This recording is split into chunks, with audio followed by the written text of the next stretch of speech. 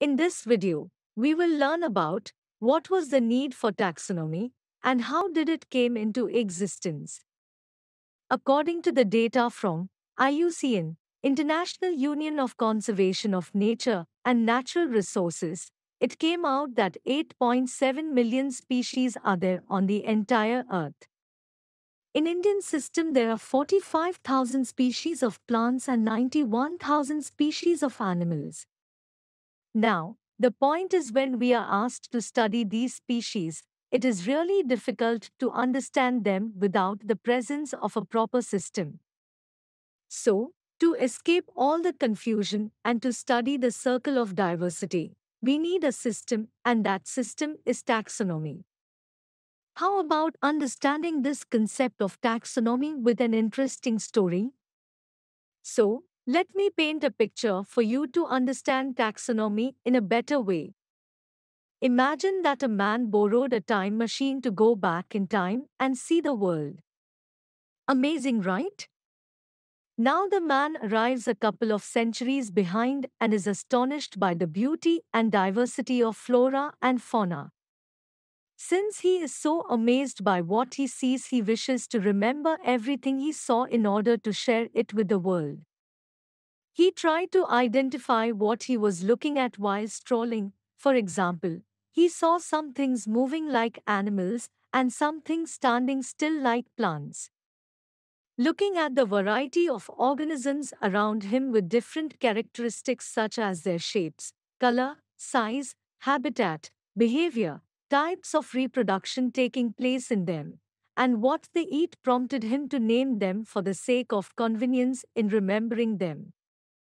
However, when he looked at a group of similar-looking animals and plants, he curiously classified them based on their shape and size. Example, small cats and big cats, which he later classified as tigers.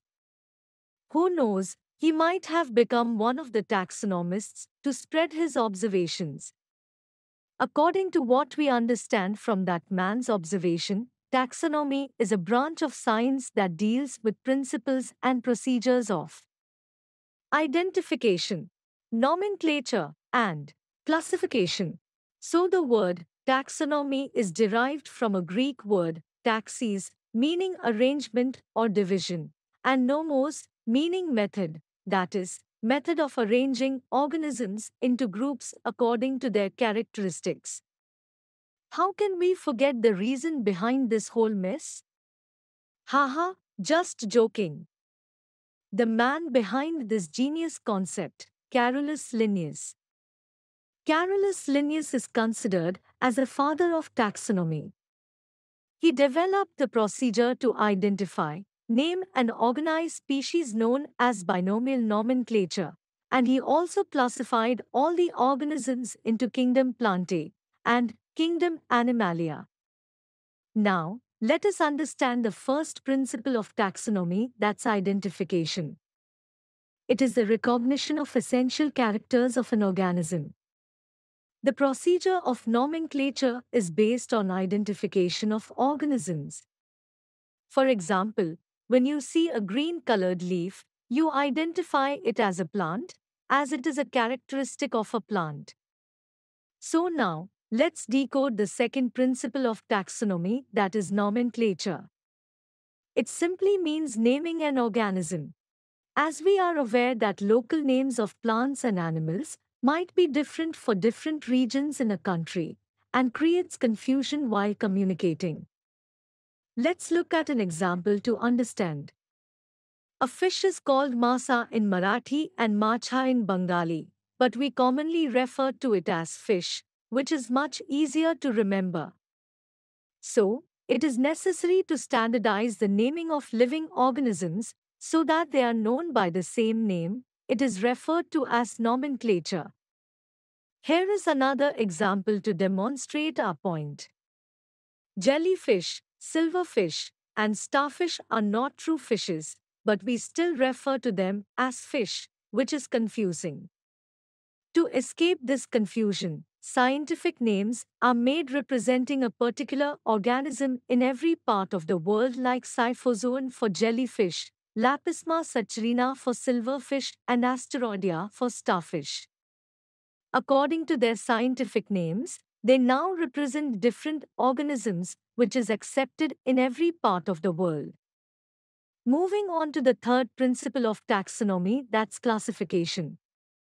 The process of categorizing things based on their characteristics is known as classification. Here, organisms sharing similarities in their physical traits and capable of interbreeding are grouped together. The degree of apparent similarities and differences in the organisms are done under 7 levels of classification, which are kingdom, phylum, class, order, family, genus, and species. With this, we come to an end of our video. Let's recap what all we learned. We started with why we need to study taxonomy. We learned about what we need to study under taxonomy, that is identification, nomenclature, and classification. I hope you guys understood this topic. You can learn more about it in the detailed chapter notes and attempt the respective tests on EduRev to cross-check your understanding.